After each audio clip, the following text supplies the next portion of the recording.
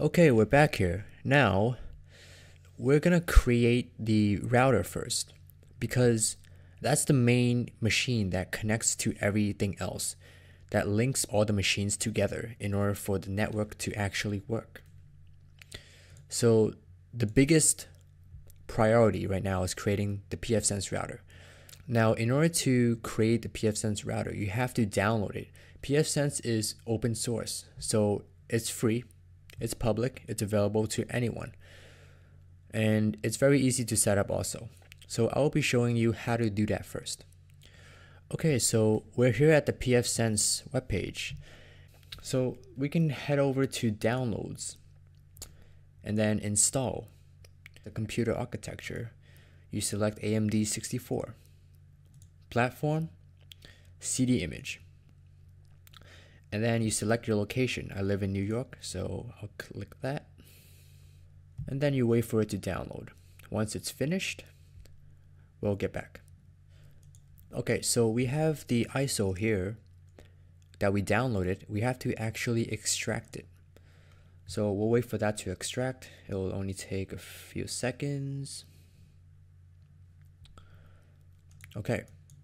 So in this folder, we have the ISO here. This is basically the operating system. The file consists of the entire operating system. So think of it as another version of Windows whatever. You're basically installing an operating system on a virtual machine. So now let's head back to the VirtualBox. Alright, so once you finish downloading pfSense, we want to build the machine on the VirtualBox Manager. So we'll start from scratch. I know I've created the machines here, but let's set up a new group just for this test purposes. So you click new here, and we'll call this pfSense, and you have to select BSD here. And then because pfSense is actually built off of FreeBSD, you have to select FreeBSD here. I'll go with 64-bit because I can handle it. If not, go with 32. Click next. And we'll give it around 512 MB of RAM. Routers don't really need that much RAM. For hard disk, just go with create a virtual hard disk now. And then when it asks for the file type, select VDI. Storage on physical hard disk. So this can be dynamically allocated. So what this means is that it will basically allocate as much as needed instead of a fixed size. So this will really help in terms of conservation. Okay, so here is the file location and size. So this is basically how much hard disk virtual size you want it to be. So we're not going to be putting that much into the pfSense. So we'll go with 2 gigs. Okay, so as you can see, we created the new pfSense router here machine. Now this by itself doesn't have anything because we have to actually install the ISO that we previously downloaded from the website. So just to make things a little bit more organized, we can set this to a separate group for testing purposes. So you can click group here, and then you can right click here and rename. And we'll just call this test. Okay, so test is going to be composed of the machines that are on the LAN side. So not the DMZ side, we'll be creating a separate group for that. So pfSense here. Okay. So we go to settings here, and then for storage, click empty. And then you want to click this button here. Basically this imports the operating system into the virtual machine here. So choose virtual optical disk, the file. So here, which is pfSense, you see the ISO that we previously extracted is here. So we click it and okay. Okay, now that we have imported the operating system into the pfSense virtual machine, we also have to do something else. We have to go to network here and we set bridged connection. And then you choose your whatever adapter name that you're actually using for the internet. So mine is Intel Wireless. This is what I'm using to connect to the internet as of now on my actual computer. What this will do is it will bridge the adapter into the virtual machine. If you have access on your actual machine, you will also have access using the same type of internet, the adapter here for the internet. You also have to create a second adapter here, and we'll enable this, and you have to call it internal network. Now what this is, it's a virtual local network. So you can call this whatever you want, but this adapter will act as the LAN. So we can call this perhaps LAN. And then we also have to create a third adapter for the DMZ. So this will also be an internal network, and we'll call this DMZ.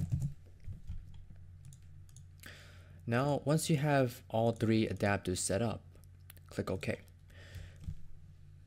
Okay, now we're ready to proceed in actually opening the pfSense in order to configure and install the operating system.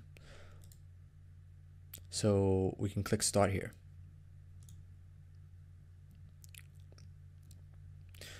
Okay, once it's boot up here, press 1 in order to boot it up, and it will automatically install the operating system.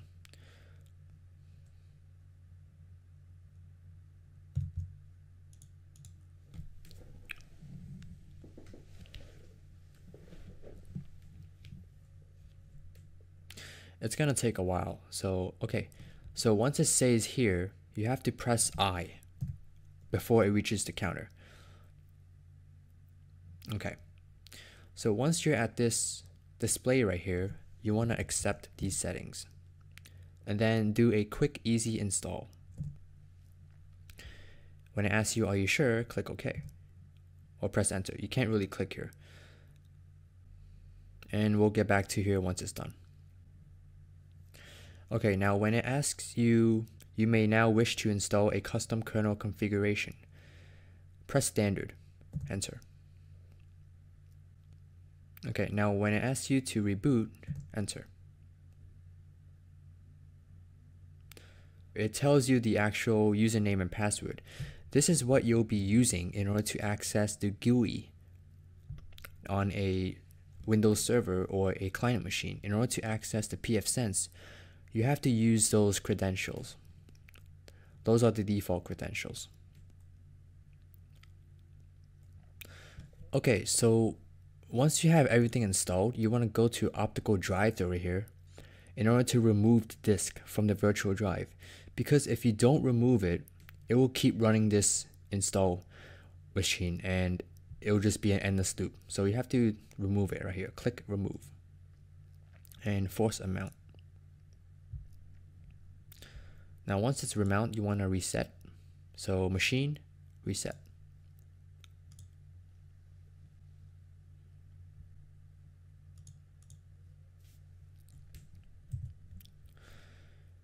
And over here, you just press F1 and it should start. And you press 1 here, and we'll get back to here when it's done. Okay, we're back here. So it's what you will see once you have everything pfSense installed. This is pfSense.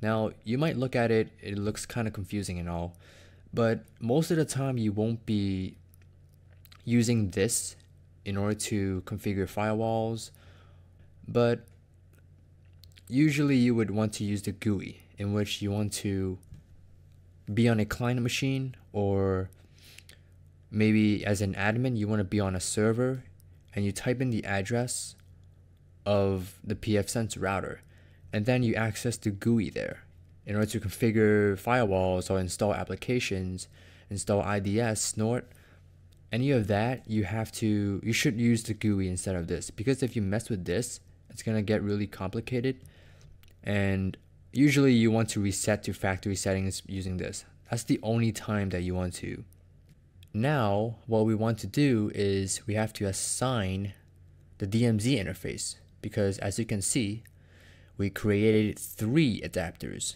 One was the bridged one, which is for the WAN, and one was the internal network for the LAN, and one was also for the DMZ, which is also internal network. But it's not shown here.